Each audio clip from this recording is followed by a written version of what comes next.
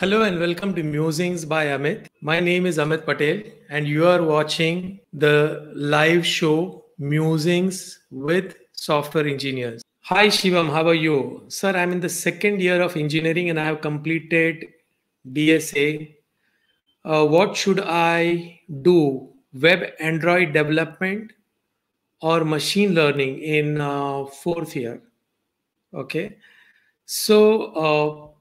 See, machine learning is more like a framework of writing code. Okay. And when you talk about Android development, okay, you are talking about a specific type of application for a certain type of device. These two are different things. Okay. For example, you can use machine learning within Android also. Okay, so I would not say that you learn Android development versus machine learning because these two are not comparable technologies. Android development is a way of development like in the past we had desktop development because 10 20 years back desktops were more popular, so all the software development used to happen around desktops. Okay, so you had desktop development, you had applications which you would build on DOS, disk operating system. Okay, you would build application for Windows, or you would build application for Macintosh, that is Apple's operating system, or you would build applications for other operating system. For IBM, there was another OS2 operating system on which you could build application. Okay, Lotus Notes, you could build an application for that. Correct. In the similar manner, now either you have web development where you build a web application similar to a website, or you do a device specific application. For example, Android application, which is an Android native application. Okay, so that is more about a particular type of application that you are building. But machine learning is a framework. It is a way of writing a code in such a way that your code can learn something from whatever data from whatever data it is collecting, or machine learning will help in collection of certain types of data as per whatever the data science requirement of the project is.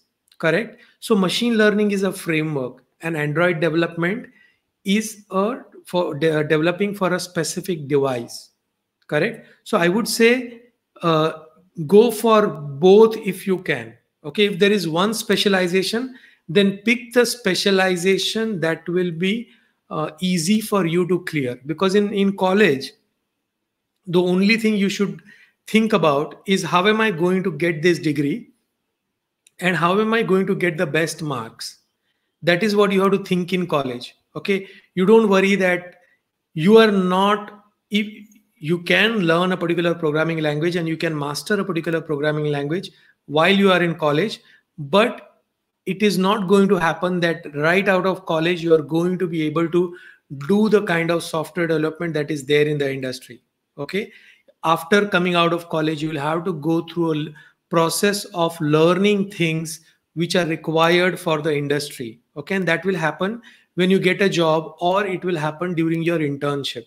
Okay, so at this moment I would say if you have to choose between a specialization, then go for what is easier for you to clear your subject and what is good for you during that period when you are doing this degree.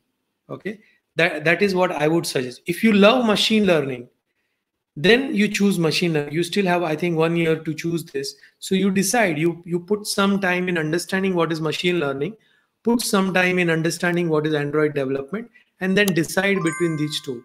But I will always suggest that do something which you like more than what everybody says we should be doing.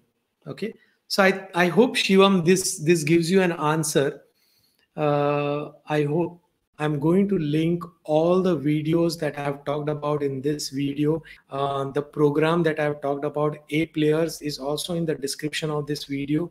At the end screen, you will see some video. You can go and watch that video. So you can subscribe to my channel and press the bell icon so that you get all the updates.